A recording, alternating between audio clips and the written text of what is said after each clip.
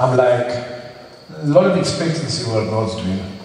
And just through some like minor reflection, it must take, you know, something of God to want to like reveal certain truths to us. You get me? And so God won't automatically just like reveal truths, like give revelation to His people. Because the Bible says that, you know, pearls are not for swines. So which means God doesn't treat us as swines. Because He's given us like tremendous revelations and truth about who He is, right? And so I understand with God that He's like everything is like set up for, there's something that He's setting up. And how God works is that over a period of time He makes things clearer, but initially it's not clear. And so He starts out, He likes to work with like commands. They just tell you, do the following. Yeah, it isn't coming, huh? They tried, yeah. So I'll take that mic. There is another mic. It's there. So you disconnect me on this one, please, Kenneth. Yeah, thanks so much. Thanks, you'll try it. So, you know, for God to like reveal certain things, it really means, you know, that the Spirit of God has got some vested interest in us. There's something more that, although we definitely need God, right? 100% we need Him. But at the same time, while we need Him, we really do need Him. Really, really. But on the other side is that He also, you know, He like really, really needs us as well. Or else He would never ever make a covenant with us. The only reason why He ends a covenant with someone is, you know, there's some mutual interest. And so God chooses to do that. And one thing, although some stuff won't manifest like immediately to you guys, but never ever forget the financial covenant that the Lord wishes to make with us. Or rather, it is rather made with us. For some, you will notice that you can't force it because the time is not there. So you don't need to worry about it. The time will come, but just understand that and try to like, what's the word to use? Try to imprint it somewhere, even if you have like on your phone or something. You know, like how you have what do you call this thing? You know, on your phone, when you put your phone on, it says certain things or whatever the case may be. Like you can have a photo of yourself right there, like how you put a photo with eyelashes. Your eyelashes are very long on your screensaver and things like that. So like how you do that? What you do is maybe just do like a thumbnail or whatever, WhatsApp, type out something. The slide message. Oh, thank you. And so on your screen of your phone, just have it there. Yeah? You just see it. And it's one of the ways that the Lord moves. It's like with memory. You don't forget things. You don't ever forget, like, you know. Don't let things go out of your memory. Don't lose the memory of what God said. What I used to do, when God used to speak to me, now I don't do it so much. I'm essentially really still doing it. Now I like to just depend on God because my memory has been developed. But before I would like go to notes, and whatever God says, one line I would type it in there. Now when I go back, I've got some stuff that's stored here like from 3 years and stuff like that. And the beautiful part about, I don't know about other phones, but with these like phones, you get another one, it just automatically transfer. I'm sure the others do that as well. So they stay on here like forever. And so when I go back to like years ago, and when I read the things that the Spirit of God said, it's like a lot of them have happened. But when the Lord said it was so hard. It was so difficult to think that it would happen. And so, if I go into like my ancient ones from like 2011, you find that most of what the Lord said has happened. What I'm saying there is, sometimes when God speaks initially, it seems like too far-fetched. But He still says it. So we must like record it and keep it somewhere. Because some of the things, they're for now, some they're for next year, some they're for the following year. Maybe some will only walk in into them like after 3 years or so, 4 years. But have it stored so you don't lose memory of that. And record your thoughts around what was said, just like record your thoughts and keep it.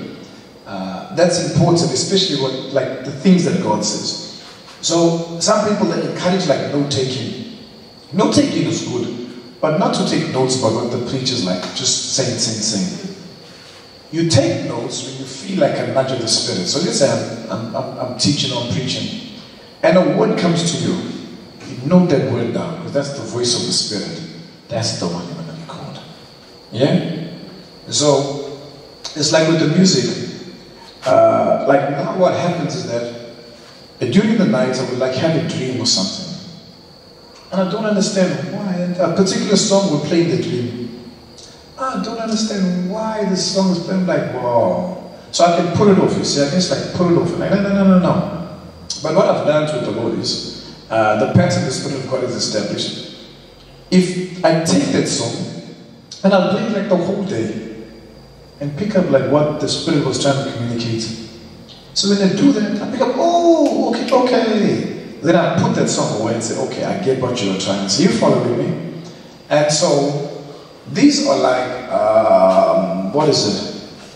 It's like learning the language of the Spirit. You get me? So the Spirit of God has a language which He tries to communicate all the time to us. To some, like to me, the main way He does it is by impressions. And I've learned to, understand Him in terms of obeying Him. Not understand everything about Him, but just to know that, hey, this is God.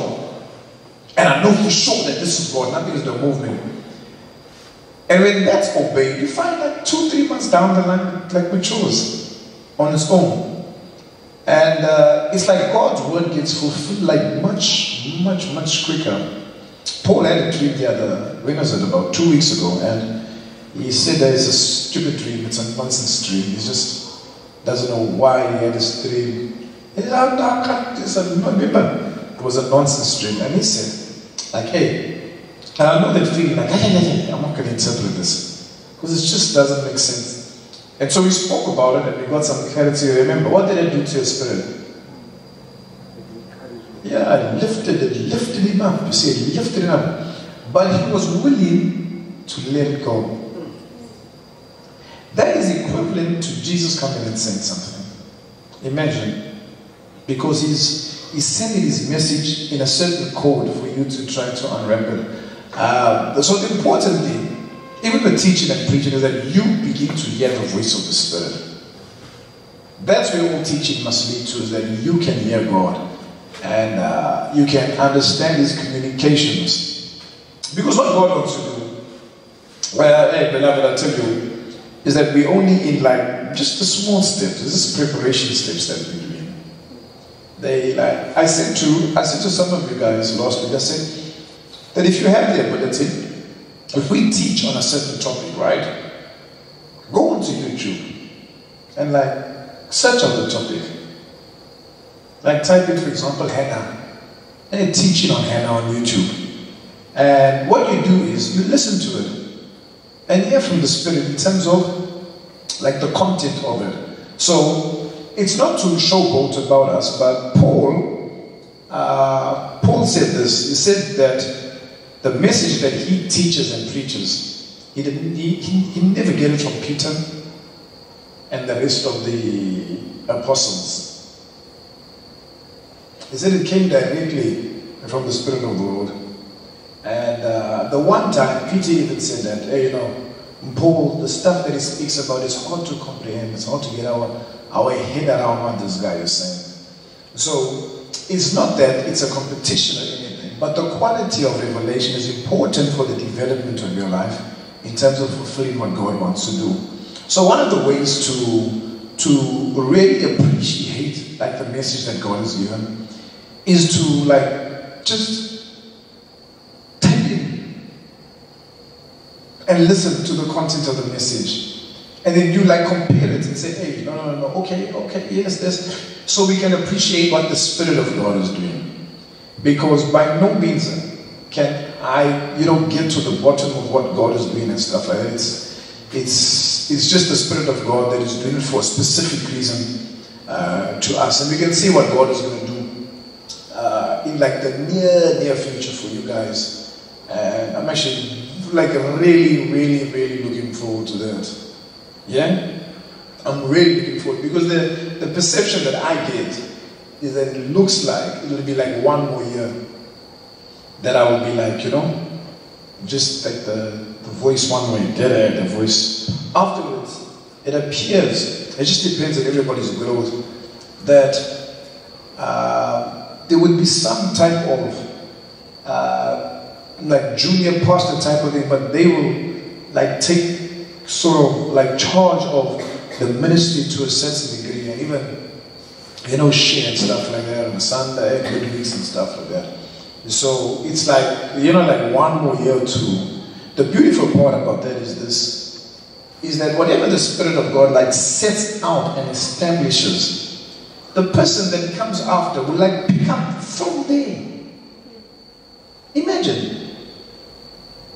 I used to like follow a certain like man of God, right, who I thought was just phenomenal, out of this world with like the revelation and things like that.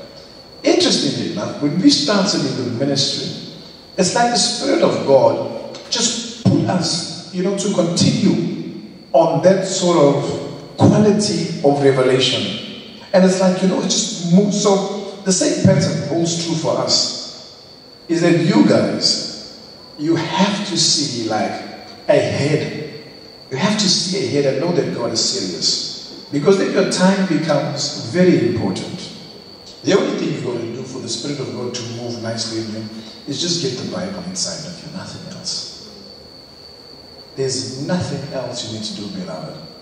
Either you listen to it every single day, you write it, you do what you just get the storyline, you understand it, that everything, you know, from Adam right up until, who's it? John is like the last character in the Bible. You understand the nations, who they represent, what this one represents, who's this nation, the kings of the north, the kings of the south, the heathen nations that are around the nation of Israel, the nations that are full of giants and what they represent. Can you see that? And so every nation like represents something in the Bible. But all of it that God has done in it is wrapped up just for us. Every event, Paulus, that's recorded in the Bible is wrapped there so that you can get to know God. There's no other reason that the Bible is there. I'm talking, there are other reasons, but the main reason is that you and I can get to know who this God is. And in no way must be misunderstanding. So there must be this clarity that we have about who God is. It must be clear. You know, we must like really, you know, this is God. This is how God works. So we saw that last week. We saw something. And I mean, how long have we been in Christianity? But we had never ever known certain truths when it comes to God answering prayer, like what Mr. Malini discussed. Did you know those truths? Is that you know, this is how it works? What we do know is what Jesus said, like, you know, don't retaliate, don't respond. But why, you know, we don't. And then we see how God wraps up the way we can get prayer answered from the Bible. Imagine that you welcome persecution because the persecution hates intensity. Intensity, when it builds up to a certain place, it's like the bowl in heaven has to tip over. God is good. It's impossible for God not to answer. Imagine. So we're entering a time where every single prayer of ours, it should be answered. We're entering a time where we know now's the time to come on, God. Like, God, you have to do this. You just have to. Why won't you do it, God? Imagine. So these are like, you know, the things that God is sort of bringing to you guys. Now you would ask yourself, why must God do this, Kenneth? Why is God doing this, Paul? Why must He do it? I mean, for what reason? What does, you know, why would God want to do this? You know, sometimes with God, I can be a preacher and a pastor, but God can be quiet to me Even the people that are attending church, it's the same. You know for how long? 5 years, 10 years, 20, 30, 40, 50. No, just don't talk. They die, they go to heaven, it's like, okay, it's done, you had your chance. The question initially is, why is God like opening up these truths? Why do you think? Does God open up? You see, the quality of revelation, one day you will see it. When the Lord opens up the door. And what the Lord is doing with the ministry is, at a certain point, He'll put us on such like a level. You know, it'll be hard to like sort of figure out, but God will make it like an international ministry. And if God is really there, it's not then about one person. It's about all of us. It's about all of us. It's all of us coming into this knowledge and the revelation of who God is.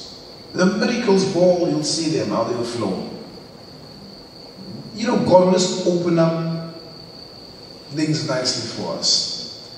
So for us that are here and that are committing to God, there's certain things that we got to endeavor, you know, to fulfill with regard to our obedience. We have to, by all means.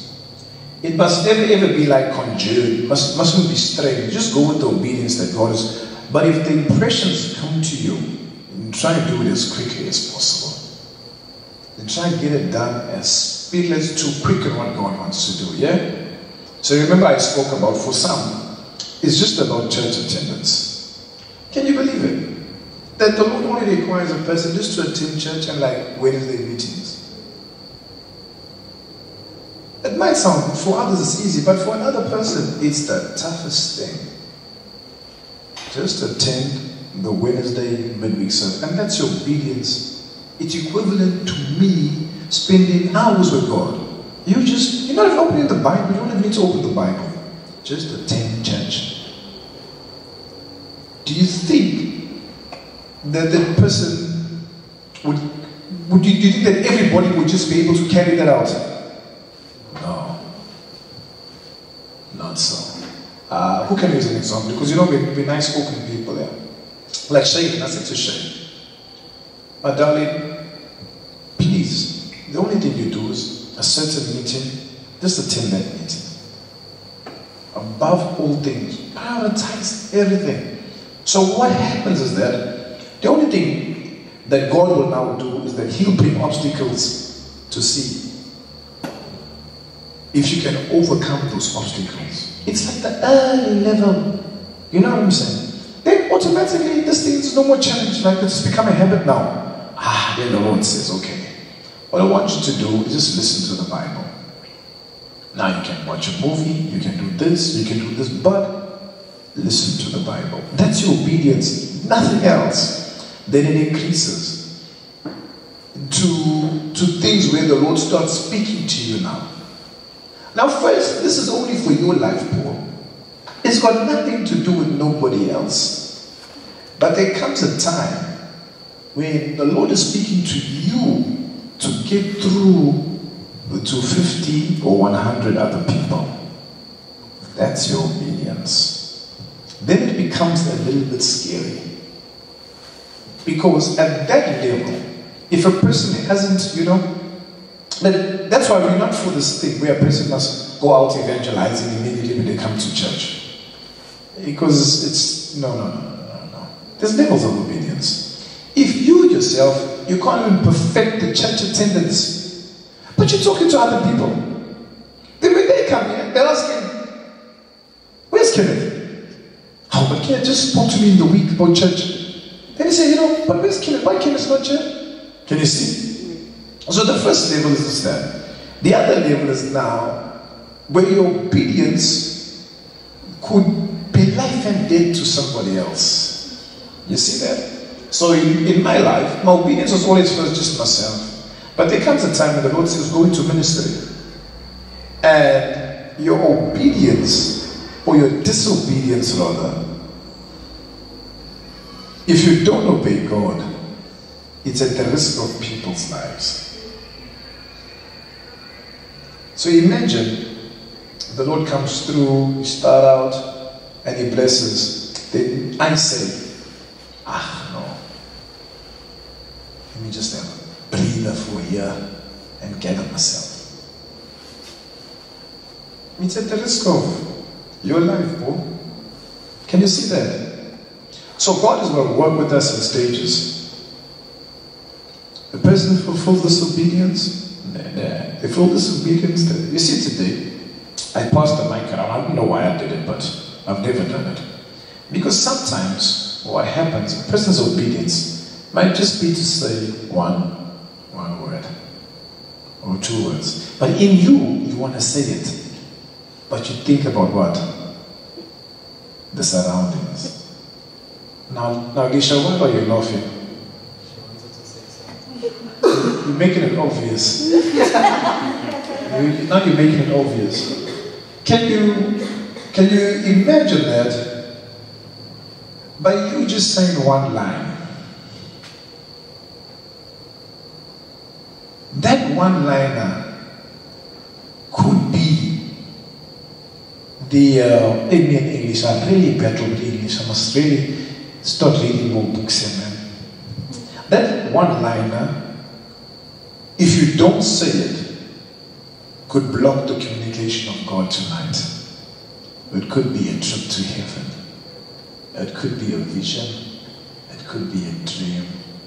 But because you disobeyed in saying one line, your evening is just sleep, darkness. Could it be that if you said that one line, something else would have changed? Can you see that? It's always with God about losing yourself. It's not about you. The moment you hold this mic and you think about yourself, then you know, like, hey, it doesn't matter. Now, if you're going to take that mic and talk for half an hour, then you're like, hey, stop it and stuff like that. Because I know sometimes when you're talking, it's like the temper is like you don't hear yourself, you just going on. But imagine, Nisha, just by saying one thing, it can open up like a vault. It can be like a stopper that's on you. You know, in the bathroom there can be, so much water. But if we just take that small, what do you call it? They have that thing that closes the water. That small switch, you just close it like that. Now, you never ever just open that switch, the water never ever gushes out. But there is like liters and liters and liters of water. It's just to say, hey, I'm so happy with what God is doing. You might shed some tears, you might cry. Who cares about the tears? I don't care about the tears. You might, I know Alicia wants to say something. I don't think I know what she wants to say. So, maybe I'll give her a second chance. Don't worry about yourself. Who are you, Alicia? Alicia's nobody. Who's Alicia? Pass the mic to Alicia, please, Paul. You can cry. You can do every single thing. It's fine. Nobody cares about anything. Who cares? I'm the biggest cry. I'm crying on Sunday in front of everybody. In front of everybody, I'm crying. Take the mic. And say what you must cry, you must clear it out, and all of it. Yeah, we all been there. I cried in front of all of you, I was on my knees, I was crying. Oh, God, help me! We are not full. We are not there. We are not in that category. No one.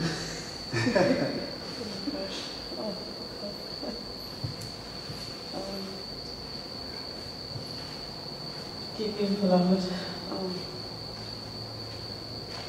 I'm just so grateful for what God is doing in my life. For 2 months, I've been going through a lot of pain. And at one point, I was ready to give up. I was even so miserable going through this pain. And keeps on asking, was it something that I did that's gone through this pain? But lately I don't understand. But something did happen. Yes, I feel a bit lighter and there's like no more pain. I feel like a bit free. and what I was going through. And I'm grateful that I didn't give up. I decided to put God first and let Him help instead of doing it on my own. I just want to thank the Lord for that. Thank you very much, Sister Alicia. How are you feeling now? You're even lighter. You got wings. Yeah, it's very good. So I think Sister Alicia had a problem with your legs, huh? And you went several times to check it out. And what they said, they couldn't find anything.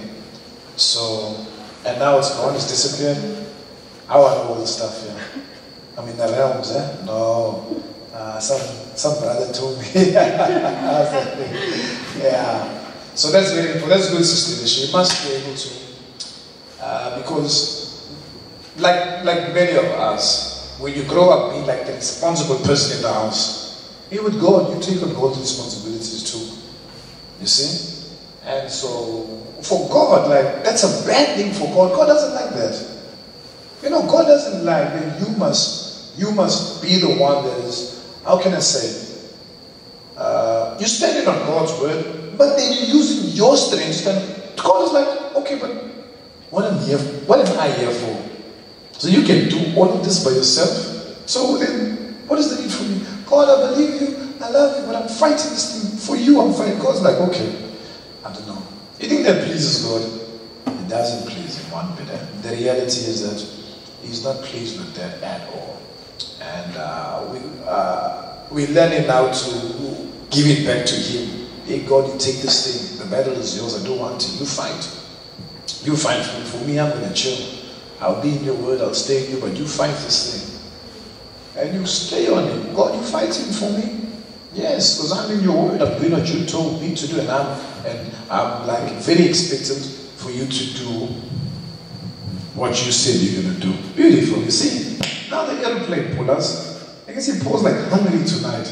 But the aeroplane had to circle first. Because in my spirit I can feel like, no, don't go on to the teaching. It's like circling. Zzz. Don't worry, Candace, not tonight, Candace. Hey, not tonight, Candace. You know, like the airplane cycling, they can't move forward. Because what's more important? In delivering the message, or are the people more important in the message? The people are more important. Yeah, Ken? The message is for the people. Yeah. So look at Lisha. Check how happy she's been. Look. Check Lisha out there. Wow. Now the church was full with single guys, dates, there'll be time for dates and stuff like that. We're like, oh, the glory of God. Okay, let's go to Daniel 11, 31. Or do Daniel 11, 32, right? This is the word when I was coming down that came to me. And such as do weekly against the covenant shall he cut out by flatteries. But the people, this part here, but the people that do know their God shall be strong and do exploits. The people that know their God shall be strong and they'll do exploits. So, specifically there, beloved,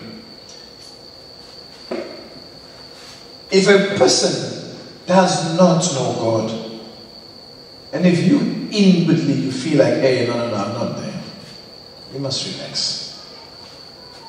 Don't worry about works. Imagine, they'll kill me for this one. Don't worry about working for God. Don't worry about anything. The main thing that the ministry wants to get to is us knowing God, right?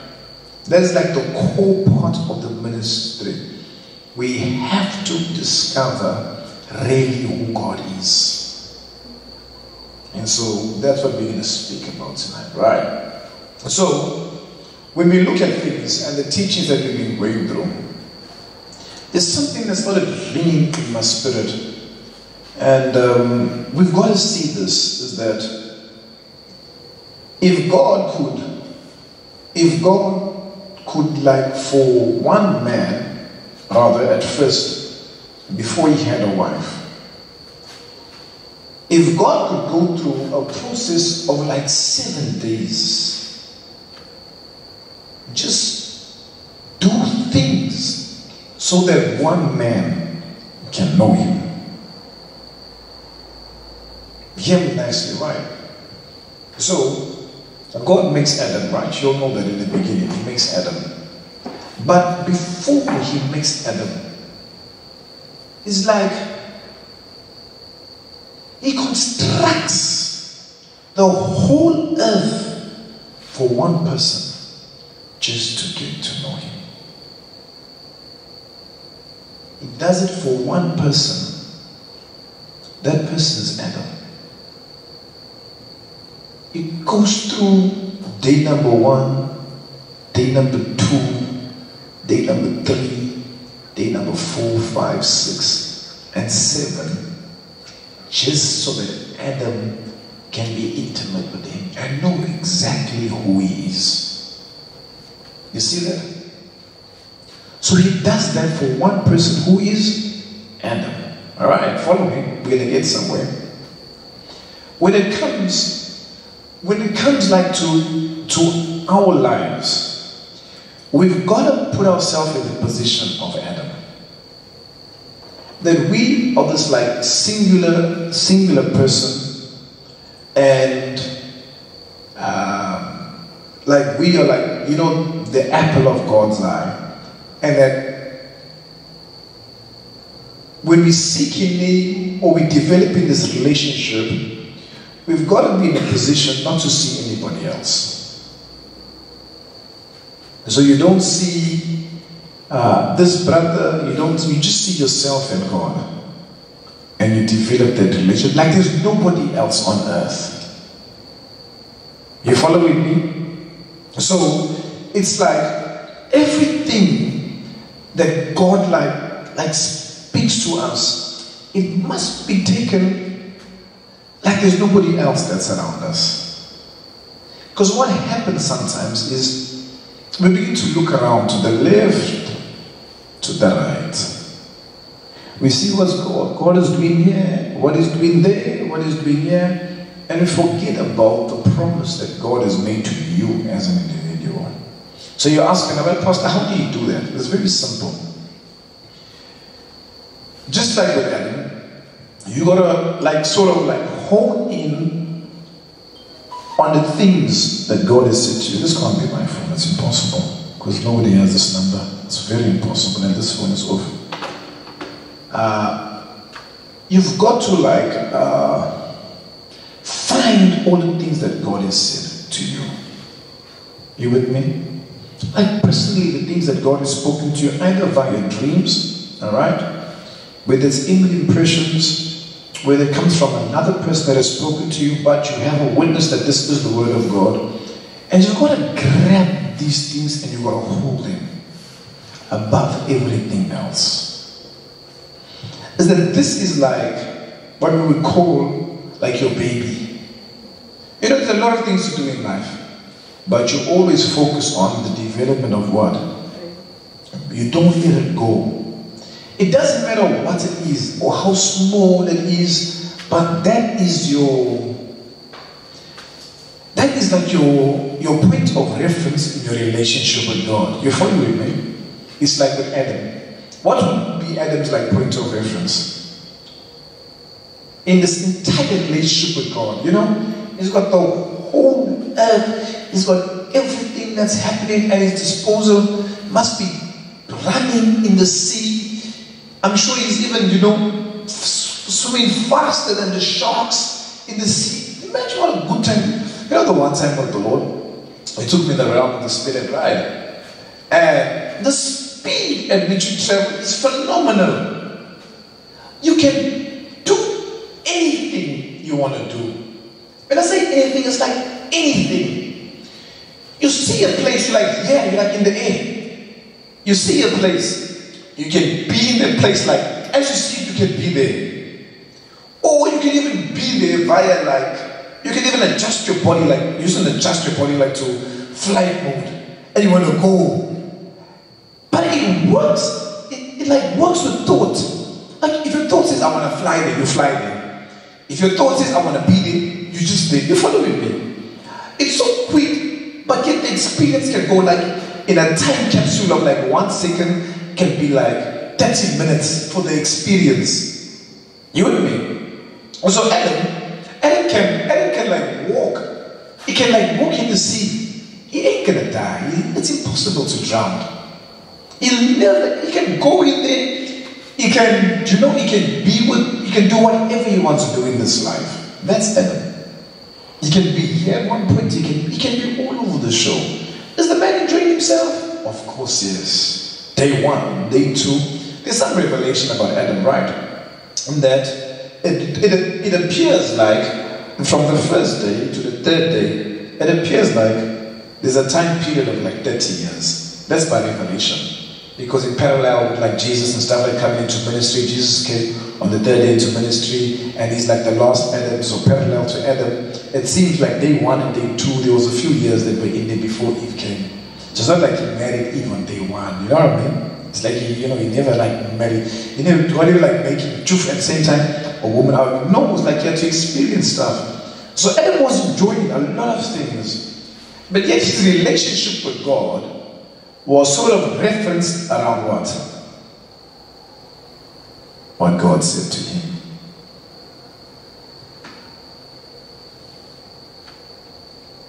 And what did God say to him? He gave him the command about the tree of life and the tree of knowledge of good and evil. Everything was centered around that. Everything. Is the man enjoying himself? Is he having fun? Is the animals? He knows all their names. He must be calling horse. This one, that one. You know, he must be really having a good time. Who else is on earth? Whoa, come on. The guy's having a ball. Alright? And it's likewise with you and I. There's so many things that we have fun with, you know. We enjoy friendships, we enjoy the brothers, we enjoy company, we rejoice, we do all of those things. Is it bad? It's not bad. Must we stop it? No, you don't stop it. But your relationship with God is a reference around what? What is your relationship with God reference around? With what? What God said to you. Can you still enjoy yourself? Can you still do whatever you want to do? Provided what? Yeah. The reference point is always priority. It's not that God is in the mood of like making people have boring lives and stuff like that. But the thing that he said to Adam, the moment they neglect that word, it's all the fun and everything else is no longer there. And suddenly the tables are flipped, and because they could not keep, just imagine, just to keep that word, just being church, you just gotta imagine. And for another person, babe, make sure you're in the prayer meeting. Now for us, it's not compulsory. Like for Candace and Tom, I wouldn't say, hey, if you can't make it to the prayer meeting, it's fine. But I don't think for me it's part of the obedience to the Lord. You following me? We have like leaders. If a leader can't make it to a prayer meeting, no, then we got problems. You get me? Now with the ladies that have like responsibilities and children, we say, no. Take care of the house. You fine, you okay. You know what I'm saying? The church is not going to end because you can't pray. You got a husband at home, you got the kids there.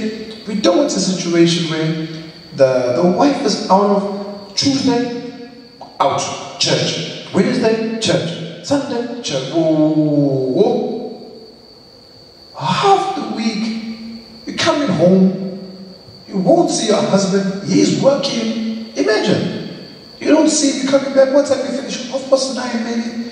You're coming home, it's like God's sleeping. You in the morning, waking up different times, you haven't seen each other. Like you're working in Sakunda. It's like you're out there, like you're gone.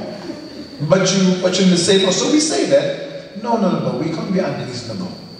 You follow me? But to those that can make it, and as part of their obedience, for example, like Sister Risha, you know what I'm saying? It's Tuesday, Wednesdays, imagine, and Sundays, she's around. Then the Lord says, you need to start speaking a little bit more, my dear child. You need to start, getting things out and just expressing yourself. You'd be surprised that I was teasing Lisha today. I said, hey, but Lisha, we're giving you a compliment today. You can't even hit us with a thank you. You know what? Thank you. The boy will say, how did you just say thank you? Say thank you. Never. We're still waiting for the thank you. We're still waiting. Just say it. Oh, thanks. I appreciate that compliment.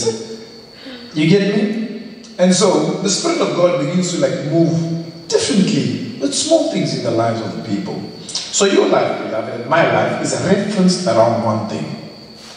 Whatever God has said, you obey it. You want to know, Paul, the things that God has spoken to me about. I never ever thought it would be music. I did not want to do it, but we did it. Alright. The other point that we still got to do, me and Mr. Norris there, and with my son Joe, we've got to do the main characters of the Bible and put them into cartoon format. Like how you see a cartoon. What knowledge do we have of cartoons? And create the storyline from the Bible and put it in a children's type of educational type of cartoon. We got to do that. That's part of our obedience. What knowledge do we have of all this? The next thing I can feel it's coming stronger and stronger is that the script for the movie needs to be written. We are not even talking about church stuff and preaching. When we come to the church, the Lord says that the ministry has got to move into signs and wonders. Oh my gosh, signs and wonders now. So that's another thing. Then, I think it's in the year 2020 or 2021, the Lord says it's important that we move financially into billions for the work you have to do with regard to the city and stuff. Imagine, I'm only listing a few that I can remember off the top of my head, but it's not all. What do you do? How do you move forward like this? I mean, what steps do you take? You know what to do? Every time He speaks, you obey that thing that He says. So for now He speaks with the music, so we obey that. It'll stop just now. Say, no more, we'll do this. And it'll be a hard one. But we just go and we obey it. Can you see that? In that way, we enhance our relationship with the Lord. Because the reference point is always being carried out. Do you run and try to make everything happen? Do you run and try to make everything happen? No, you don't. It's not the way we work with God. You leave the things of God, you leave the financial freedom to God. Say, God, that's yours. You said you're going to do it, right? This is my obedience. Now you do it. And you leave that to Him. And then you continue hearing from Him on a daily basis. He'll do that, beloved. Yeah? Alright? So Daniel 11:32, it says that we must know God in order to be strong and do exploits. It's compulsory that the right knowledge, the right revelation of God, we have that of who God is. Without it, we honor. You get me? We're on a backward struggle. I'm waiting for the Spirit of God. Okay, don't worry. There's somewhere where we need to go, but I'm still circling over here. Is there anybody that would like to say anything else? I don't know. It's like this mic somehow. Hey? Candace, your eyes was like, just hold here. Anybody? Are you sure? I don't know why I'm like, I don't know what's going on. Belinda, you alright? Says really good. Tom, what's the deal, Tom? You want to say anything? Candace? You're fine. Selwyn? I'm forgetting about you. Selwyn? Sperera? Maybe you, Sperera. I think maybe you. You don't want to say anything? Yes, Sperera. Come, come to say, just come say something. It's like there's how can I say, it's like there's I don't know what it is. I don't know, sir.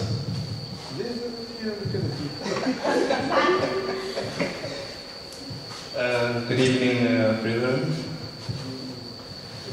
Maybe you can tell us about the dreams and stuff like that. Pick one dream, I don't know. Pick one dream or something. One that I can remember specifically is when I think me and Pastor were praying, And I was kneeling down on his right-hand side, and got down to pray, and I sort of, like, my spirit came out of my body, like in a Dr. Strange type of way, like I was floating through, like, space.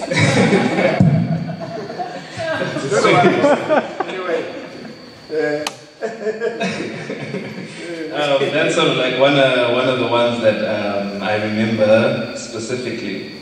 And as I came back, I don't know, it felt like time was moved somehow, like when I came back, almost like I came back into the past somehow, but I'm not sure about that part. Continue. Name one. No, you just be free. Just be free. Just Whatever be you free. want to talk about. Another dream. You don't have to talk about the dreams or anything else. Just be free, like what the Lord is saying and stuff. Okay, as well, what's been happening lately, I think, is I've been seeing like little orbs of light every now and again when I wake up in the morning, because what I do is I'm doing my meditations usually in the evening times, and then I'm playing the words of Jesus as I sleep, and when I wake up, there's little flashes of light that I can see out the corner of my eye that sort of come in and out of focus. It's been happening for, like, I think twice now it's happened. But it usually happens like early in the morning when I wake up, like in the early hours of the night. And I heard about this other dream. Which one? The guy who chased you around. That one. I was in that one as well, yeah. I was in that one as well. In this one dream, you guys are killing me. Right, in this one dream, I was being chased by the police. They were smartly dressed like your London police. And because our policemen are not usually dressed like, standard is not. But yeah, I'm running in this dream, and it's almost like it's almost playful. I don't feel like a villain, but the policemen are trying to get me, and I'm just thinking to myself, hey, I'm ducking and diving, and everybody's trying to catch me, and I'm thinking to myself, hey, these guys, I'm not going to let them catch me until they become serious. And as I say that, like a moment later, the guy in charge just shouts to all the policemen that, hey, just taser this man, so we can get this over and done with. And immediately, as I hear him say that, I just surrender. I'm like, hey, no, you don't have to tase me, you can just take me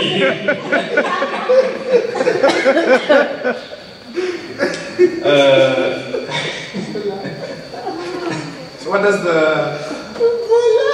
that mean? How does that mean, that dream? I think my interpretation of the dream is that the brothers were, they're trying to reprimand me in some way about something, and I wasn't taking them seriously until they, sort of got serious about what they were doing, and then, I recognized and I surrender, like, okay, fine, have it your way. Alright, so who's the other guy that now comes afterwards? Which guy? Oh, this is Taser. Taser, who's talking? I don't know. I assume it's you, Pastor. No way. But the weird thing is, well, usually when I see Pastor in my dreams, I can see that, hey, this is, it's Pastor. But in this one, I didn't actually see you, who was talking, so. Okay. It was a cop. Just the guy in charge of the car. Okay. Oh, thanks, sir. Anything else? I think that's more or less about it. Thank you. I said to the guys, because for some reason these guys, they like, for hours I'll see them talking, Candace, like hours they talking. And I'm like, hey, Spurrier is just running amok with them in my mind. That's what I'm saying. I'm like, hey, You know, spirits are going to mock with him. We just play with words with him. And this is me. And I even say to someone, I said, spirits are going to mock with you. It's words that he keeps on giving you and stuff like that. And he's a very intelligent person. Spirit is very intelligent. But for some reason, he like plays like the fool in some way. Like, no, he like plays, and then they like all hang around him, they constantly, they doing all this stuff. I'm saying, you know, Spirit, you need to just sort him out quickly. And I'm saying, I said that I'm gonna do it. And so he didn't know about that. In the dream, there's the brothers all chasing him. And to the T. That's exactly what I said, tasing him. Just tasing him. And Spurera, that's very important for you. Can you see that? Yes, sir. Because the dream is highlighting that you know, while you're out doing your meditations and stuff like that, in your heart you're giving these. It's like you can take this guy's time, like after church. Like from 1 o'clock to 4 o'clock, you can see them talking 3 hours. Like, what is going on with you, you know? But what do you think? And he's like, what do you think about this? What do you think about that? Throwing it down different angles. And so the dream is saying to you that, you know, that must just continue. Can you see that? Or else we must just, you know, leave you now. We're just gonna leave. We're gonna tease you now in this. So the dream is for you, alright. I'm trying to find a way, beloved, because there was a part that's supposed to go down, but I can't seem to go down that part. The more I try to share on it, it's like I'm being stopped. Can you see that? So, let me just get some things sorted out here with that Daniel 11 scripture, right? Yeah. Is there a way that we can connect the thing to this here? Because I can see it here. Why? Hey, praise the Lord. Shade, to be led by the Spirit is another story, sister. Because I can feel like I can't go forward. There's something that we need to focus on. Disconnect your mic for a second. Yeah, that's fine. That's fine. Be cool here. I got it.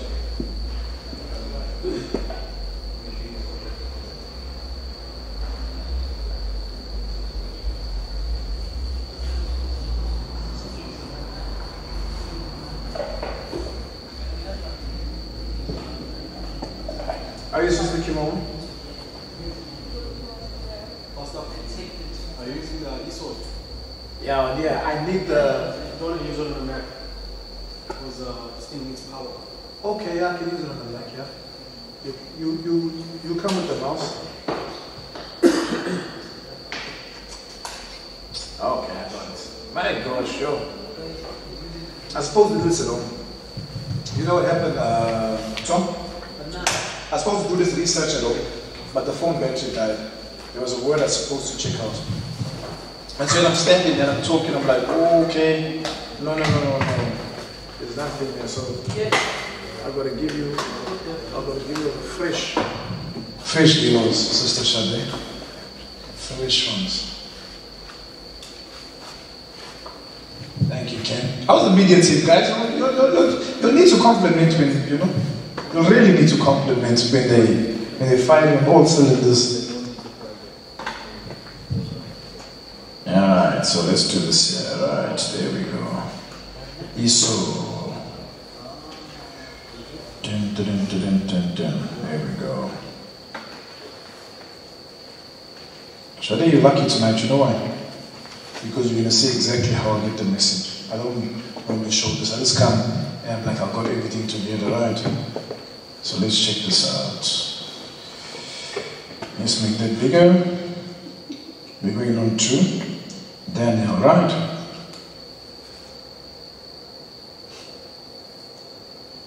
Daniel. You all know who Daniel was in the Bible? Yes. So Daniel was a guy. There we can see this, I can feel the flow. Daniel was a guy at the time in the nation of Israel.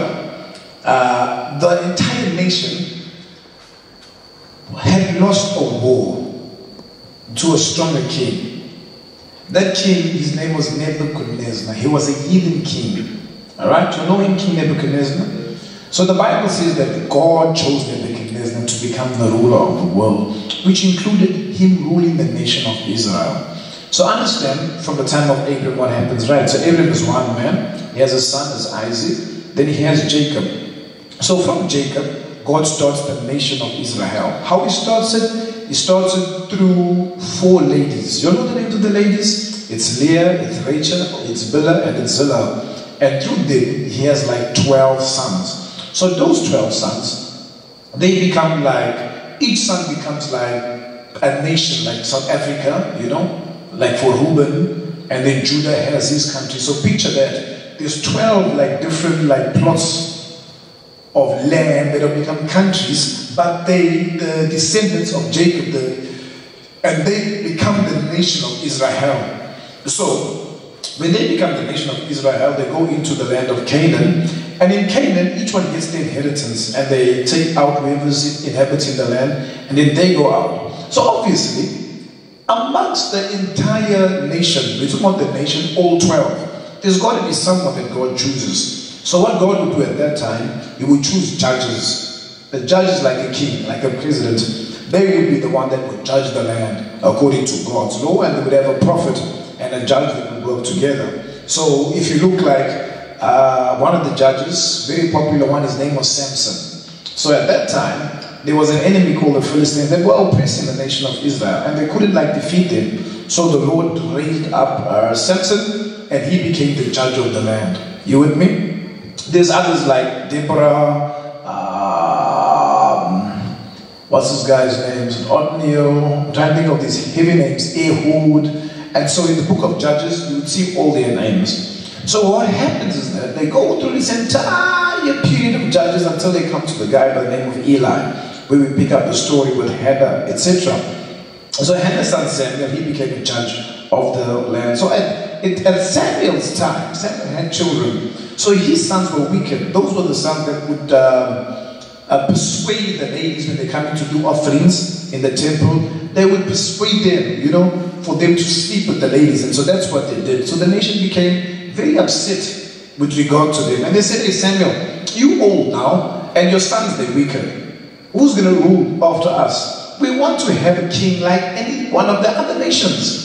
So please, you know, we want to find a king. So Samuel went to God, upset, oh God. So God says, Samuel, they've not rejected you, my friend. They have rejected. Imagine, Samuel's sons were sinning. God says, they've not rejected you. They have rejected me. And then he gave him a king by the name of Saul. You remember? So Saul was in power until he got to a place where he couldn't obey God. God said to him, go to this nation, the Amalekites, and completely obliterate them. Why are you doing that is because they are the ones that tried to stop the Israelites from going to the promised land.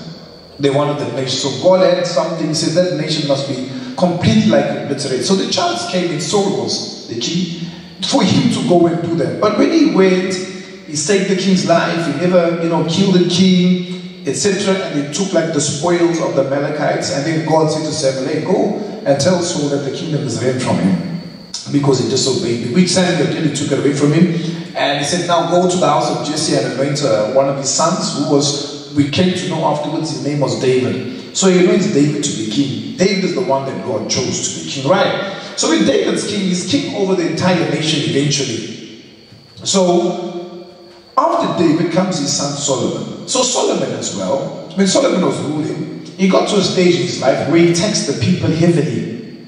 You know, it's like in South Africa, if they suddenly increase the tax to 60%, and you're like, hey, this burden is too much for us. So by the time when Solomon dies and his son Rehoboam is taken over, what the elders of the land do is they come to Solomon on behalf of the people and say, listen, the people are complaining because Solomon put heavy taxes on us and we can't, you know, we begged to survive with the tax that he has put us. Can't you lower the tax? So what Rehoboam did, he went, he listened to the elderly people, and then he went to his buddies that he grew up with. He says, hey, these people want me to lower the tax that my father put on them. So his buddy said to him, hey, tell them if Solomon taxed you 60%, I'll tax you 70%. So he went back and he said that to the elders. The elders said that to the people. Then it was like this uproar. Then God actually went and chose a guy by the name of Jeroboam, who was Solomon's servant. And he said, no, today Jeroboam, I'm giving you, of the 12 tribes of Israel, I'm giving you 12. And for the sake of David, I'm only leaving 2 to Rehoboam. So the 10 became like the northern part of Israel, and the 2 at the bottom became the southern part of Israel. The ones at the bottom, they were Judah, and there's this one on the left. I'm trying to picture it on the map. But the ones on the top were all the brothers of... No, there's another one. It's in my mind there. Now in Judah, now remember now, in the nation of Israel, they've got a temple, right? They've come to one place to worship. Where is that? Is that north or is it south? It's south in Judah. So Judah was the place where they all came to worship. Jesus' ministry was in Judah. But what developed then is, don't you think now if the 2 like countries, or if they separate, what do you think must come into play? A border, right? So they had a border. But now, the north has got one king, the south has got another king. The south is King Rehoboam, the north is King Jeroboam. Where are they going to go to worship God? They must come to the south.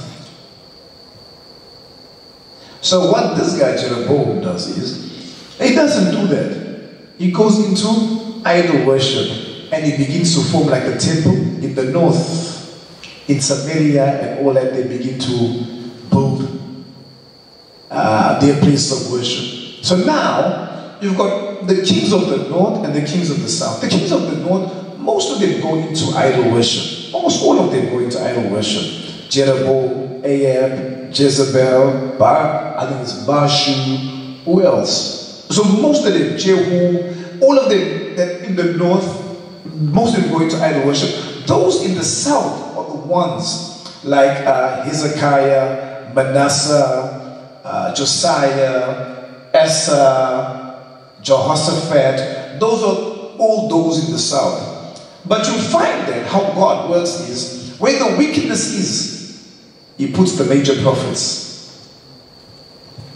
So a guy like Elijah and Elisha, where did they operate from? The north or the south?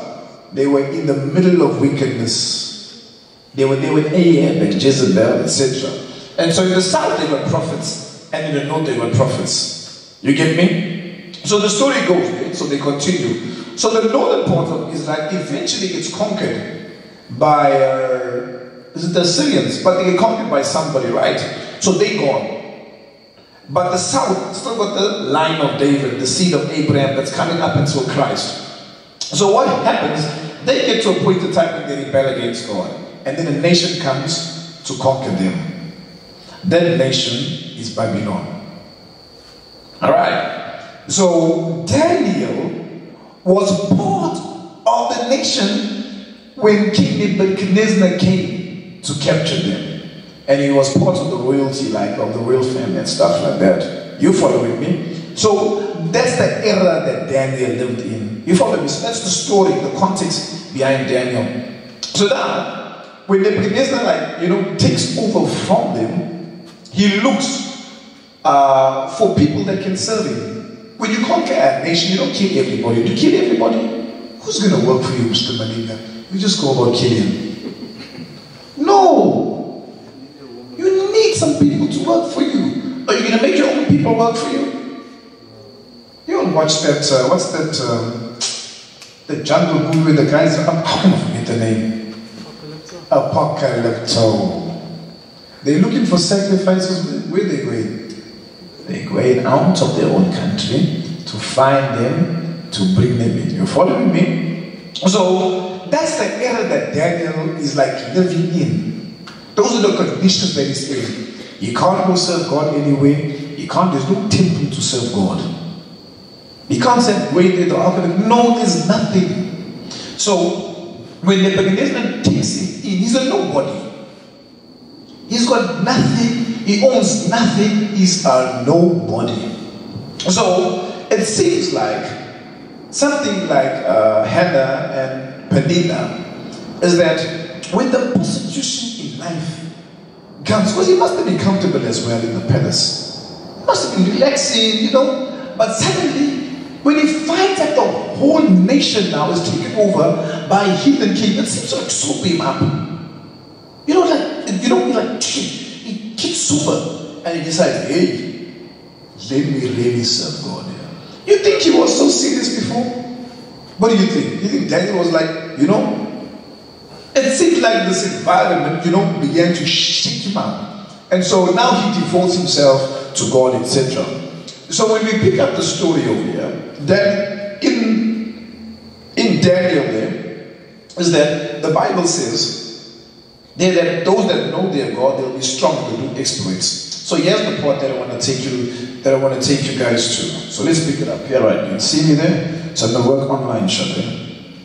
So here we go here, right? So this is how we get revelation. So the part that the Spirit is like really, it's like really standing out for me is that part strong. So let's go here, 11:32. Can you all see that? Can you see this part where the cursor is? It says, those that do know their God shall be strong and do exploits. So you see the strong. I don't know what the strong is talking about. I really don't know. I got no idea. So there's an impression now from the Spirit to look at this. So let's see it, right? So this is what we do. We click on it there and we search it through the Bible. And we find there, can you see there? There's 266 verses about this particular strong. See the first one.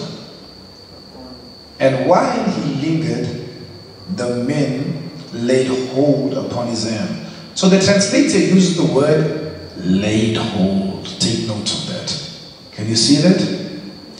In the next one, it says, arise, lift up the lad and hold it in the hand. So there's an emphasis on the hold. You think that's a tight grip or a loose grip?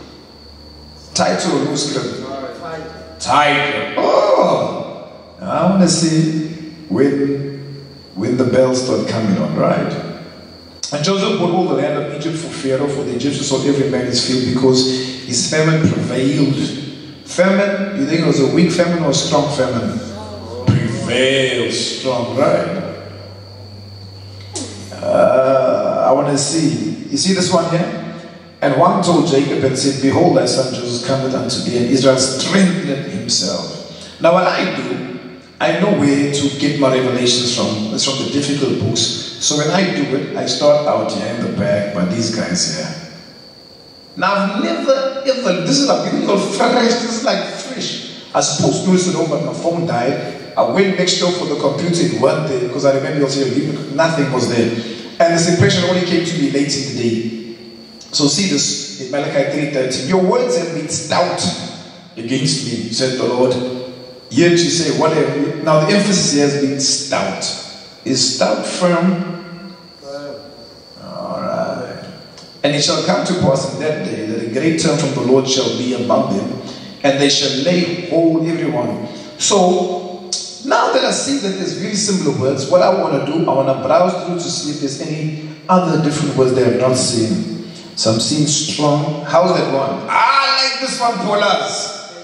Irritated. Oh, yeah. I see why the Lord led me down this path. Hold it, strengthen. So sometimes, when I'm preparing a message, or not a message, when I'm giving revelation to know God, because I don't prepare for the message, there's like 2,000 verses I got to go through like this. So I'll go through them like this. This is how I'll go through them. 2,000. 2,000, beloved. Yeah, it's only 200. We make it strong. The ancient of God boys were in thee thy cookers. Okay, that's a good word. I don't know what it means. I'm not going to research that now. Strong, strong, strong. Then you know what we do? This is what we do, right? So we go back to our Bible, yeah? Let's cancel that. We go back to our Bible, Paulas. And here's what I see the Spirit of God trying to tell us. I want you guys to try to translate this for me. But the people that do know their God, give me some words from what you saw there, right? The people that do know their God, this translation says, shall be strong. Stout is one of the words. What are the others? Hey? Prevail. Yeah. There's another nice one that I saw. I love it. Retain. Yeah. All there. I'll show you. Alright. So what I do now, I replace the words here. And here's the one. Here's the one for you guys. Now imagine, guys, you got to understand the environment that Daniel found himself in as well, yeah? It was a very difficult environment. He was a heathen king. This guy was ruling and stuff like that. He came out of a lot of adversity, a lot of testings, the lion's den, you name it, all of that stuff. And suddenly he's making, there's statements like this that's found in here.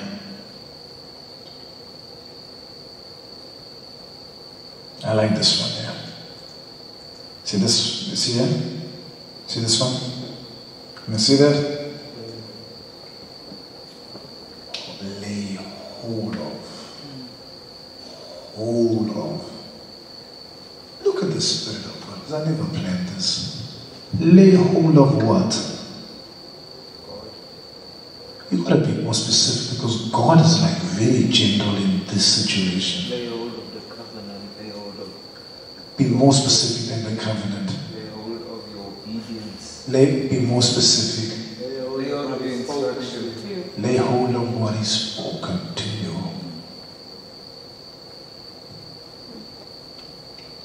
You see that? You see the seriousness. It's simple, but look at the seriousness. And instead, this guy like Daniel, he's saying, it was a nothing. It was a nobody. He served in the king's quarters. He grew to become somebody. In Nebuchadnezzar's reign, his son's reign, and even after both their reigns, but in a different kingdom. And he's saying this, that those, let's go back to it so we can see it nicely.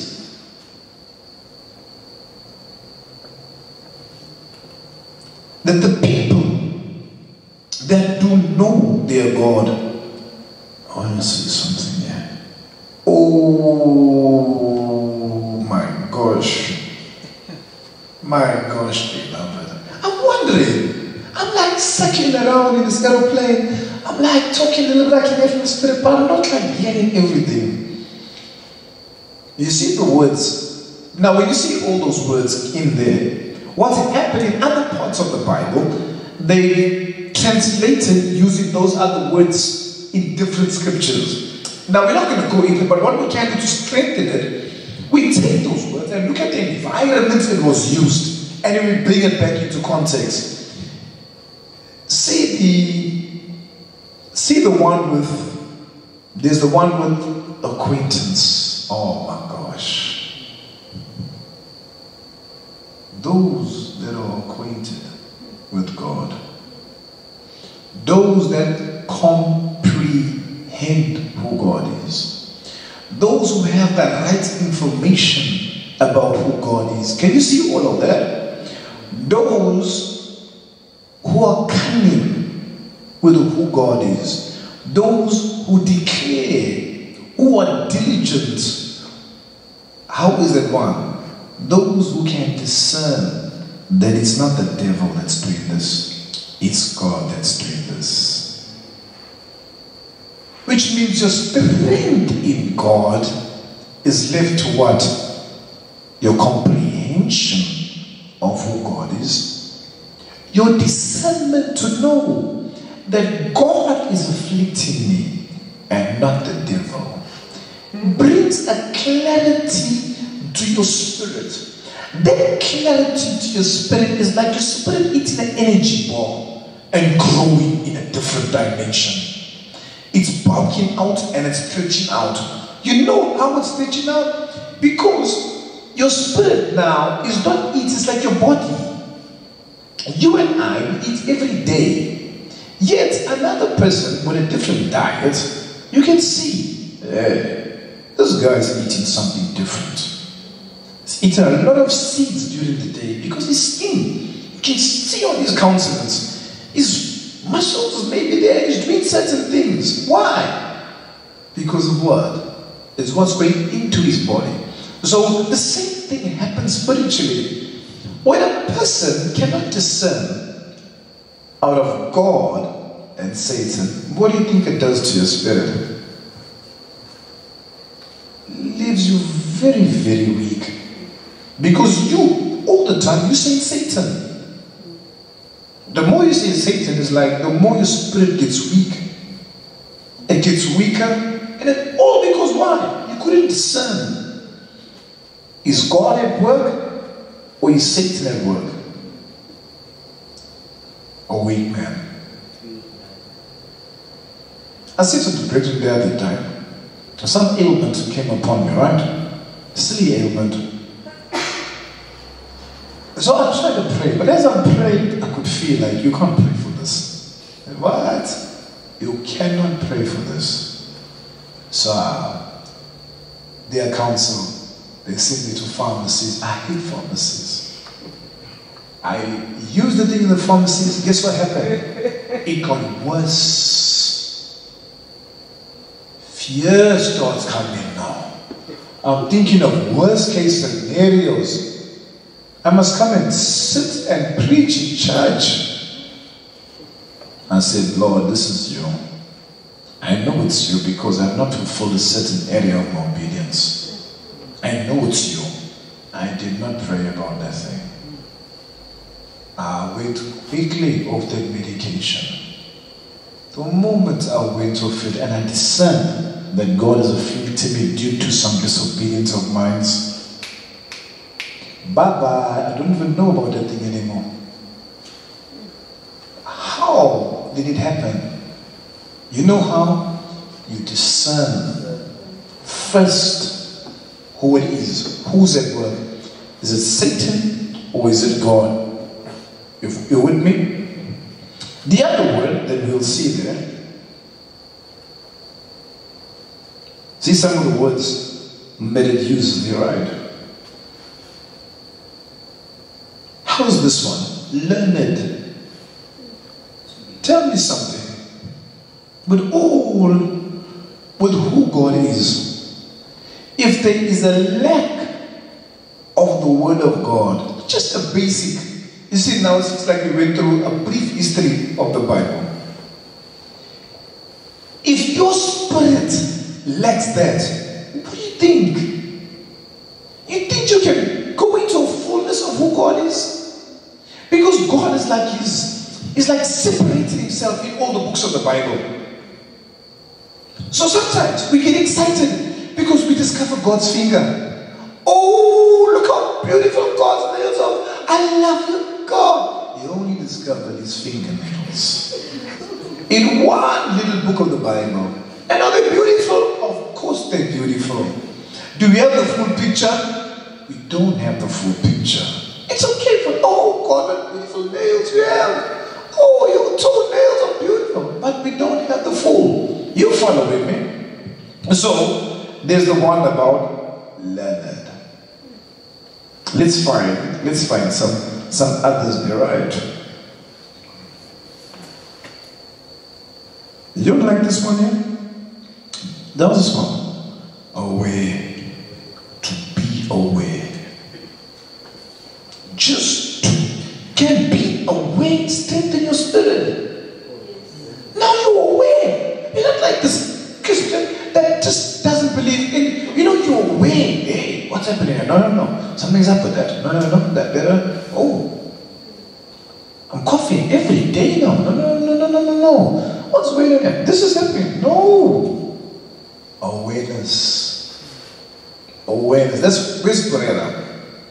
That's why I say it's important, Pereira, that the awareness must be there. The Spirit of God is telling Pereira is basically playing games. The Holy Spirit of God Stop the games. is saying, it's enough now. Can you see that? Awareness is making you aware. And in the dream, he's not even using harsh language. It's just like using beautiful language. Just like, hey, come on now. Stop this nonsense here. It's time to get serious. Can you see that? How's this word? How is this word coming?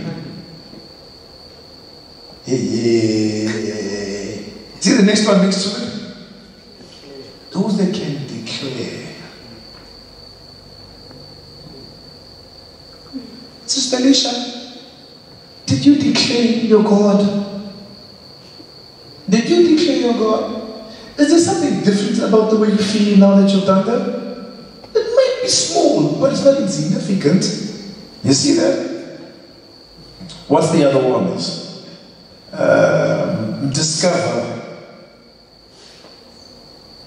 Familiar, instruct.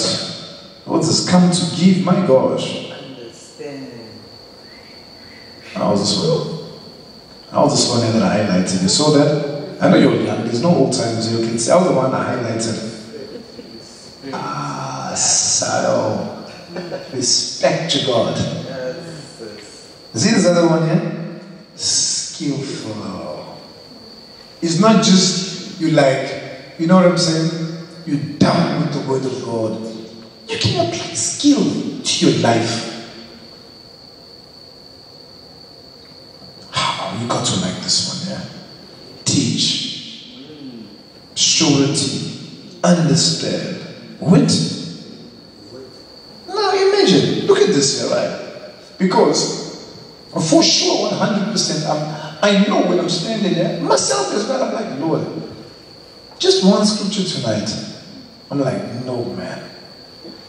I'm in myself, I'm like, in my mind, I'm like, no. Now, all of this, by the way, I was supposed to do at home. And I couldn't do it.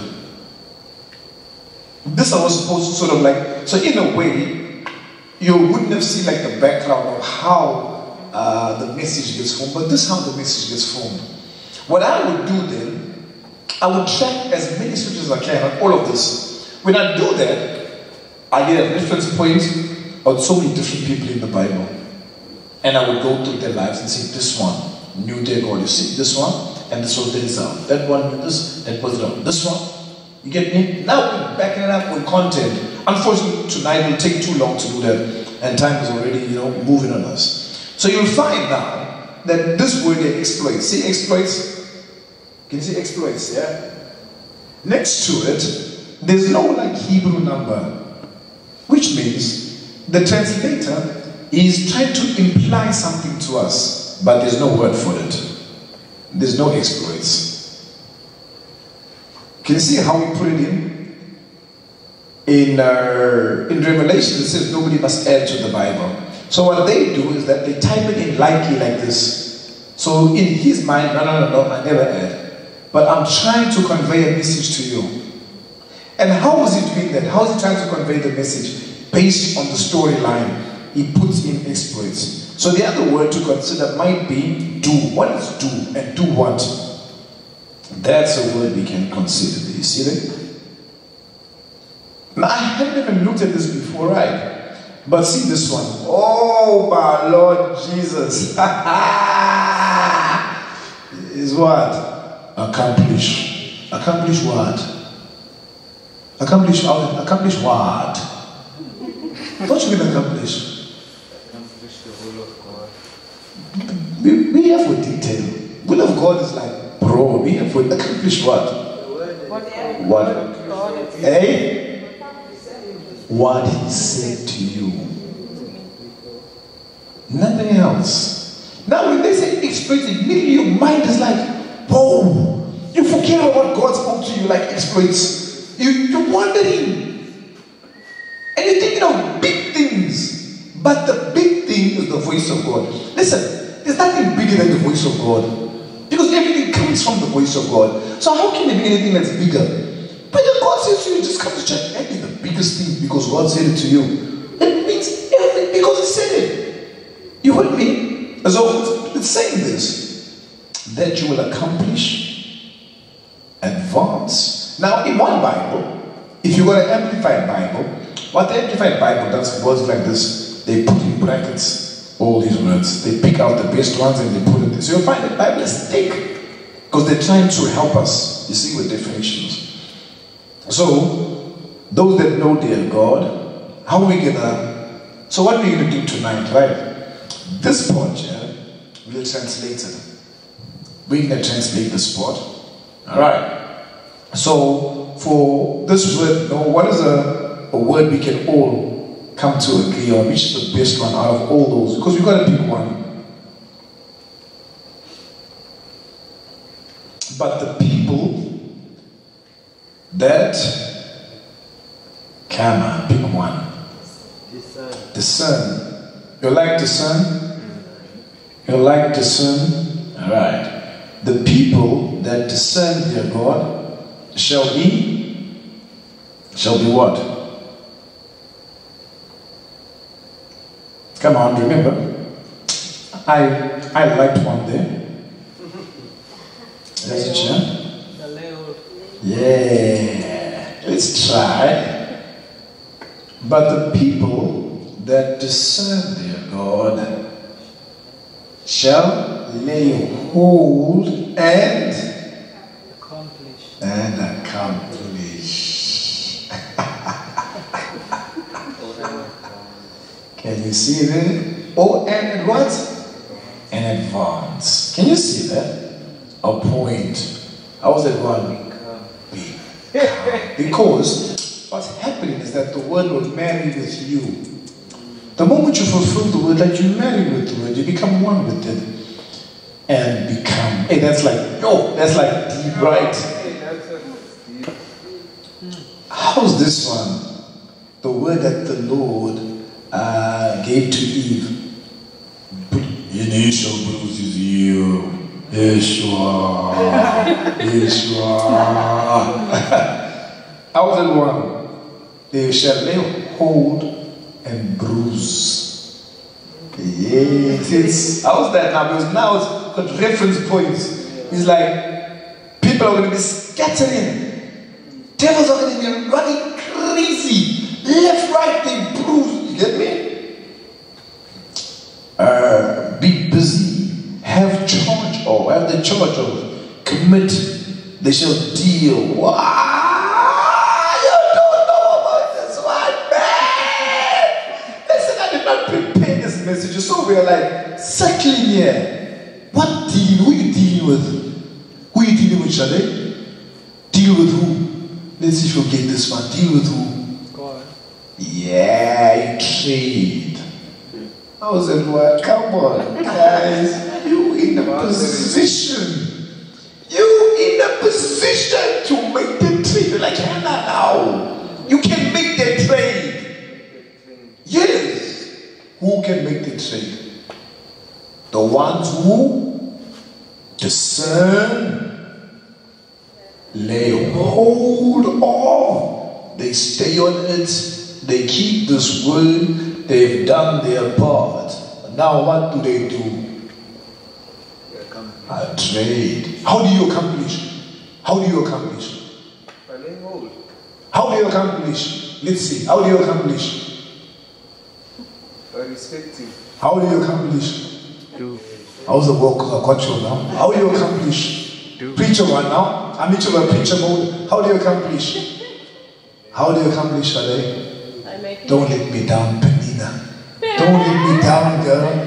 How do you do it? How do you accomplish?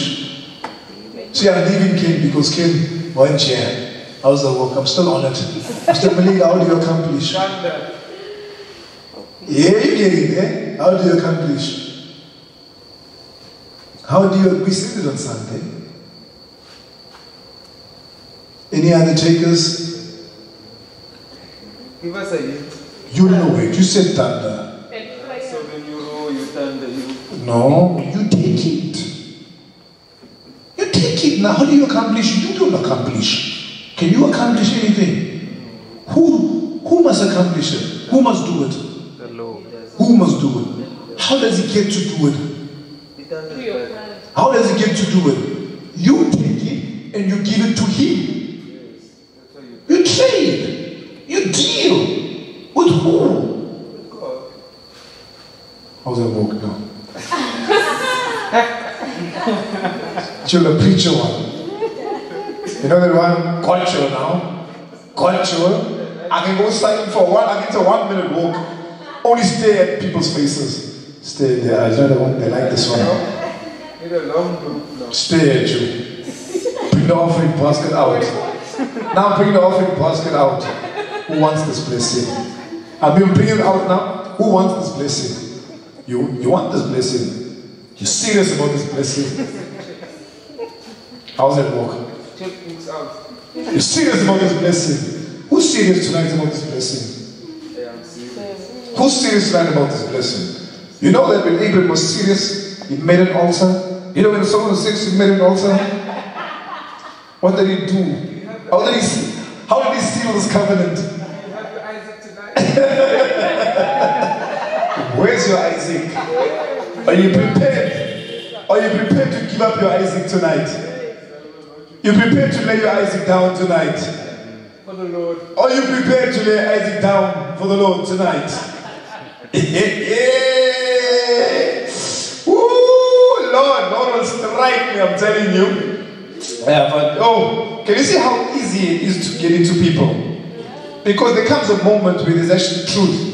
So the Lord allows people to be tested. They leave them. He allows ministers like, hey, let's see now. Now you are on the path. And now, filthy lucre got hold of you. Now you want them to sow for this blessing.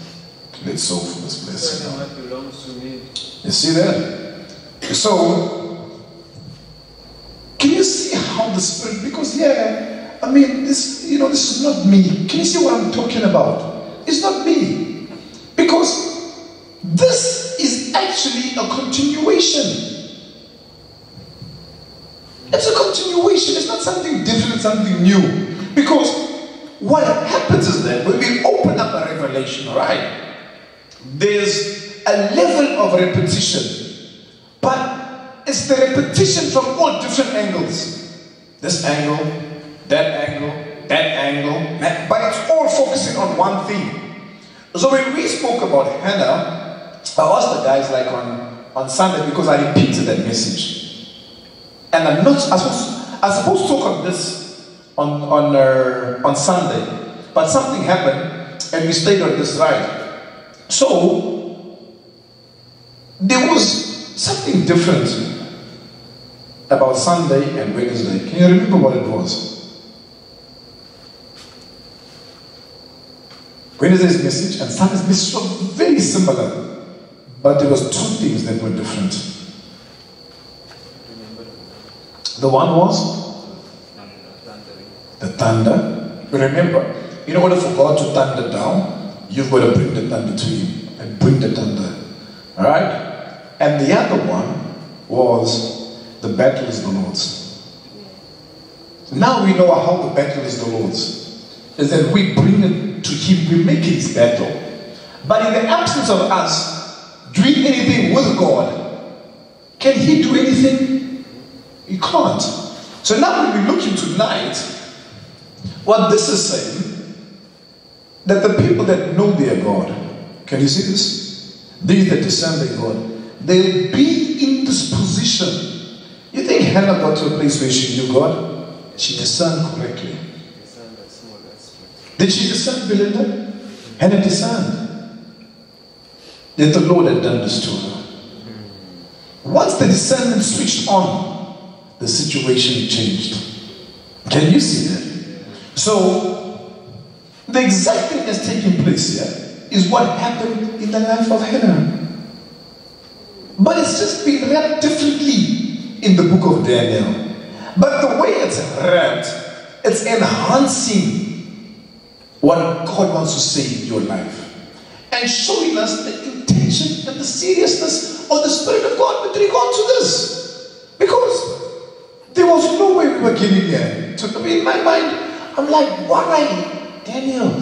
You know, I don't know why I couldn't see anything, but now we see it. Can you see that? So, the end of it is being in a position to deal with God, trade with God, bring God into the battle, let him fight.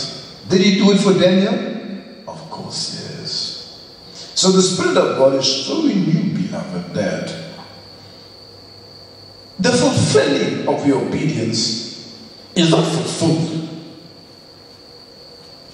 until you trade with him. Can you see that? It's the fullness. So everything else is like a prelude. It's there to get to be in a position where you can say to God, now Lord, I have fulfilled obedience with you. And I bring this back to you. You said to me this. Now fulfill your word. I give this to you, Lord. Can you see that? It's a build-up. Can you just do that out of the blue? The Lord gave you a word. You're like, oh, no. Now you see the importance for the testing. It's because you said, but Lord, you gave me your word and all these things came. So and so said that. But I chose to stick with you. I chose to obey your word. You said that I must not go work. You said that this is what I should do. You said that I should go into this area. You said I must do this. You said speedily I must set a date. You following me? Now, Lord, I have obeyed you. Move in my life. Fulfill the thing that you want to do. So you're giving it way back to him. You think he's glad we said? Because can he do it? Do you know how he's going to do it? You better do it, Lord. Or else I won't. We start putting a Jonah. I won't preach. I won't preach. They can have church. I'll suck up there at home. They can have church. Church, I'm waiting for the Lord. You following me, beloved? You get it? So we won't overdo it, right? We leave it. Is it good? Is it right? Is it just? Yes, sir. I can see you coming to the conclusion of this matter now. Yeah. So, it says there that, but the people that do know their God. Yeah. So, give us some pointers on how we can get to know Him. Because I got one solid one in my mind. I don't know if there's more, maybe. So, here's the thing, right? Firstly, God will speak to all of us. Every single one of us. Doesn't matter how, doesn't matter if it's a dream or whatever it is, there's some type of obedience. So, the coming in to know Him, is to discern first, like, hey, this is God. You follow Him, so you discern now, hey, this is God, and you treasure it. So what God does is, based on the person's obedience, He moves forward with them in the relationship. You get me? So when you choose to obey, so let's use your life as an example, right? So before you came to church, right? You served the Lord, right? You knew God. In your mind, that time you knew God, convinced you knew God, right? 100% convinced. So you did say that after that you get this knowledge and information, you now say that I didn't know God. But where did it come from? How did it lead to that stage? For you to make the confession that you didn't know Him. Because I found out the truths about Him. So you discern some things. It was by discernment, primarily, initially by discernment. Like, hey, I've been doing this way all along. No. So, is there a certain better level than how it was before with regard to you? How did it come? Think carefully how did it come. Meditation. What? But before meditation, what was there? The ability to obey. Oh, yes. Yeah. So you said, okay, yes, God, that's what you want me to do, and I did it. At that stage, did you know anything about God? Nothing. But what brought it on more than, because did you read the Bible before? Yes. Yes, but there was nothing. So what changed this time? It's the meditations. How I was doing. The obeying of it. The obeying of it. Can you see that? The obedience of it. So, if a person, like the Lord says to him, just find yourself in church, Mr. Malinga. Then Mr. Malinga chooses, no. What I will do, I won't come to church, but I will listen, I will do meditations. He's doing the exact same thing that you're doing. How come when you sit and talk to him, you say, this guy is wasting time. He's doing all of this, but he doesn't know anything. Were the people like that in the Bible? They were all in the time of Jesus. Did they meditate? Of course. Did they know the Bible? Of course. Did they know him? No. So what is behind it? So which means the obedience brings us into that space. More than what we actually do. You and me? Must you do the meditations? Yes, but the meditations would, like for another person, they mustn't like even do meditation. Say, what? No. Just obey. Because what happens, there's this way that God works with. Like first, with a person, you have to just work with their conscience. So for them, their conscience is just being programmed to know that this is the right thing. Because before it worked that way. You know, some people believe that, in their conscience, their church is messed up. And at times, you can't fault them because of what has happened in churches. So now, you think the Lord's going to tell that person, to correct things. What is he going to do? He'll impress upon them to go to a certain place. And go there and hear from my servant. So the more they come, and they hear, what's happening? That thing about church has been changed. But it needs full circle. It needs a lot of time to be repaired. Once it's repaired, now it's buy-in. It's okay. Listen to one book of the Bible. But before that, it's hard for some people to even do meditations. It'll be a mess. It'll be a mess. And I wouldn't advise that. What I would advise is just find yourself in a church environment. You can do that by coming to church. If you want to come to church, get like the praise and worship for church and get like the messages for church. That will do at that stage more than what meditations will do, because that's dealing with the conscience. What meditations is dealing with is what? Stage 2. The renewing of the mind. Is the conscience alive now? Conscience is firing on all cylinders. Yeah, now you need something to enhance it. That's when what comes? Meditations. Soon, meditations, you won't want to do them. You know what you need? You need some strength. Where do you get strength from? Prayer time. Can you do 4 hours prayer time? It'll be like, nah, I'm not going to, no. Pray, I cannot do 4 hours. Yeah, half an hour maximum. You feel that way? But the time comes when you do 20 minutes meditation and 4 hours prayer. Because the Spirit is balancing things now. And you wake up, you want to do meditations, you want to pray, and you follow the Spirit. That's your obedience. We'll pray today for 5 hours. It's your obedience, not everybody else. You do it. Can you see that?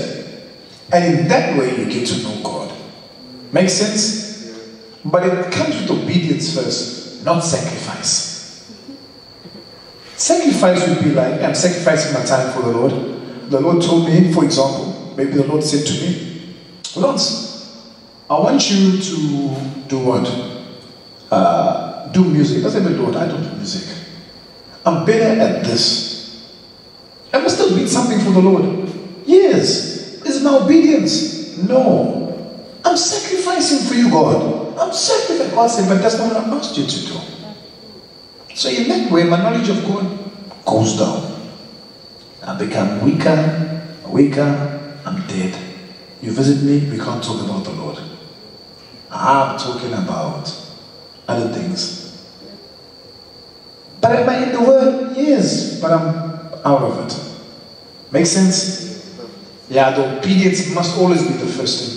You know, there's some guys like in business, old guys, 18 something like that. The one guy said, I've never ever made a mistake in business when I was serving the Lord. He says, the only thing I did with God, billionaires, he said, the only thing I did with God, I obeyed everything He said. I obeyed every single. You know, sometimes it's hard to obey God. I'll be honest with you, sometimes I even fail. Like, but sometimes I go to the studio and I know that, hey, I mustn't tell you anything. But it's so hard for me because you're always around. But I fail at the end. I'm like, oh, and I can feel like, yeah, I failed because now I'm not supposed to disclose this. God didn't want me to disclose it. Then the next thing, we're not supposed to listen to one song, we listen to a song. There's this small areas of my life. Hey, I'm being a transparent man tonight now. This is a big thing. Oh, we're having fun, we're still having fun. But with me, God is like, hey, no, just, you know why? So that people can get their minds off it. And now, every week, we don't come and like, new song, new boy. You got a new boy for us. Give us something. You got a new boy for us. Give us something. How? And in the people's minds, it becomes a pattern, and that's bad. Because human beings, the moment that happens, they get to a stage of, what's the word to use, unappreciative. So I'll give you an example. I was just funny. Hey, we knock him down. I'm like really hitting down. So at any stage, now don't take this bad because we just touched it. At any stage, did any one of you beautiful, loving people of the Lord come and say, ah, Raphael, you know what? The music is so beautiful. Ah, we really appreciate all what God is doing through you. Wow! I'm knocking. Oh, tell me. Ish. How's the Isha? This is music. Yes, you dancing too. You're also dancing. Mr. Malenga. Sir, I just want to say, wow. Listen. I said, hey, listen. Wow, the Lord is, yeah, man. Can you see that? Yeah. I was pullers. I never said it before. Tap in there. I'm not saying you tap in. I never say that. You know at times, it just needs that serious moment. Like you're sober up, like. Anyway. You can see that. Why am I saying it? Because of what I say? Because human beings get into this pattern of, listen, no matter what it is, it'll be like, oh yeah, another number, another song. Oh, another one. Another one. Oh, when we get in the city, oh, I can't wait. But can you just say, hey, wow. You know what it takes to do one song? So we do the concept, the song's not complete. The guys are there. This man is playing out his heart and tongue. Right there, there's a time when he says these words to me. Lyrics, please. His cell is laughing. I'm thinking of like, maybe something like, you, like, you know, something like, and I can't sing to it, so I'm like, ooh. The Holy God is you, ooh. But I can't sing it, and I'm depending on him to like sing it. Then he said, okay, take the mic quickly. I'm like, oh my gosh. I'm thinking of all Charlie's bad words to me. And he can't suppose that I'm like, you are faithful, holy God. Oh. Then the guy that one time says to me, You are tone deaf, eh? You are just tone deaf. And I'm like, I'm doing what the Lord is saying. And one day in the studio, I'm like, hey Lord, am I at least am I not gonna even sing? Just give me a voice for one day, even one line. I'll take one line. I was emotional to God. Hey, God gave me, I think, 5 lines there. You know what goes, Mr. You know those 5 lines. But to go through it in the studio, and you know when you're done, what I do? I come home and I put the earphones on, or I put the speaker on quite loud. And the whole night, Tom, from the evening till the next morning, I put the instrumental on repeat.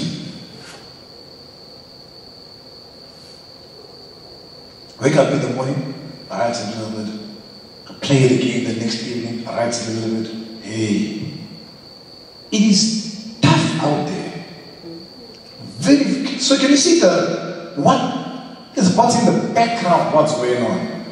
But in the front, when you come to church, you say, Zaga, put Zaga, no, put this, no, put that, no, put that, no. But it's like the back. So I'm not saying like anything against. I know you guys would say that some stage when the seed is fully complete and stuff like that. But human beings get into that pattern. So my obedience on the Lord was like, no. Then what I was supposed to do was, for the second CD, and I tried it with them. Candace, what's that? What did you play? I ran into them when I was driving, I was playing the song by myself. They coming down, hey, I heard a different sound. Hey, they came on. What's the number? Man, I don't know that. I don't know about this. What's the number you play, man? Hey, the number, man. What's the number? Like, can you see human beings out there? But yes, they have, yeah, I know they have. They have like giving that shake, you know what I mean? Like, they have. Can you have? No, Ken just complains. Ken complains, no, I haven't been to the studio. But Ken, the music is there, but I haven't been. I've never been to the studio. I haven't been. I did David, I saw it. I witnessed it. I did. He came and he shook my hand and said, we're going to say, son. Okay, we're done for the evening. Anything else you want to ask? We're done. Pullers, you're right there. Anything more? You lay hold, You discern. You lay hold. It's the only thing you lay hold of in your life. And you trade. You deal with God. Father, we bless you this evening. In Jesus' name, for your revelation and insights into the counsel of who you are. In Jesus' name, amen.